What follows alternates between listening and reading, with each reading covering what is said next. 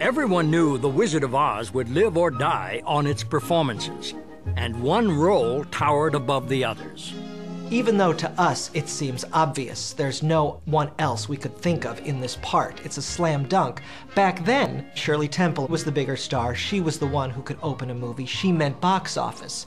In 1938, the #1 box office star in the world was a cute 10-year-old who, despite her youth, knew a thing or two about lobbying for a role. I had lots of fun in Bermuda with the horse and buggies, but I'm glad to be back in New York, because after all, there's no place like home. Then, as now, Hollywood movie studios were owned by corporations 3,000 miles away in New York. If the executives of Lowe's Incorporated, which controlled MGM, were going to green-light a multi-million-dollar fantasy film, they wanted an insurance policy in the form of Shirley Temple. But Arthur Freed had someone else in mind. Freed is really responsible for the casting of Judy Garland in The Wizard of Oz, who, on the surface, doesn't look like the sort of person you want leading your big-budget MGM movie. She wasn't a big star. She wasn't tall or elegant. She wasn't even conventionally beautiful. In fact, Louis B. Mayer, who had her under contract since the age of 13, referred to her as his little hunchback. She's small, you wouldn't really say beautiful, and she conveys a real nervous energy. Now, these are not Fred Astaire's qualities. The Wizard of Oz was at a crossroads. If the executives in New York had their way, Shirley Temple would star in the film, which might have doomed it to the dustbin of movie history. But Arthur Freed had one more card to play. He sent his right-hand man, Roger Edens, across town to hear Temple sing live.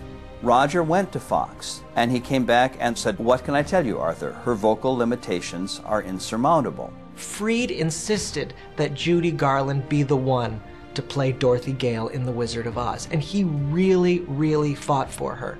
He gave her a chance and she ran with it and became a superstar. And yet that role couldn't be more different from who she really was. It's the antithesis of who she was. She was not a farm girl from Kansas. She wasn't wide-eyed and innocent. She had a rather miserable upbringing in show business, in the hardened world of show business. How old were you when you got your first job? 30 months. What was it? I was singing. My mother was truly a stage mother, but a mean one. She was very jealous because she had absolutely no talent. Now she's going to knock my ear in.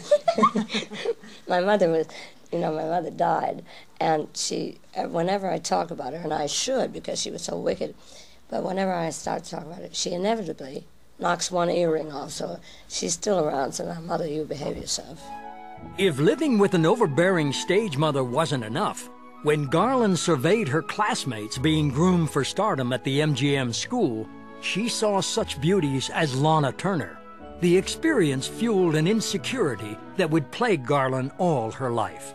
Judy Garland really would have understood what it was like to open that door into the Technicolor weirdness of Oz, as she herself, a young girl of 16, and even younger when she came to MGM, was raised in a kind of Oz.